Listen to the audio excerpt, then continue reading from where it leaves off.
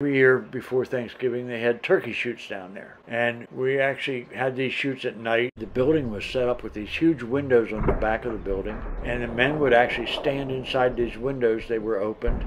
And they would shoot at little blocks of wood that were mounted on like telephone poles or pilings that were ground. And whoever, they put an X on the block of wood. Whoever shot a birdshot pellet closest to the center of the X in this little like 3-inch by 3-inch square block of wood, they won that round in the turkey shoot.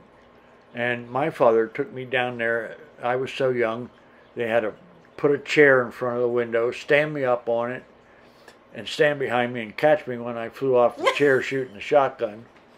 And there were probably 50 or 60 men there in that evening of these shoots, and they all got a big kick out of it. So I was kind of not really a competitor, but more the evening's entertainment. How old were you?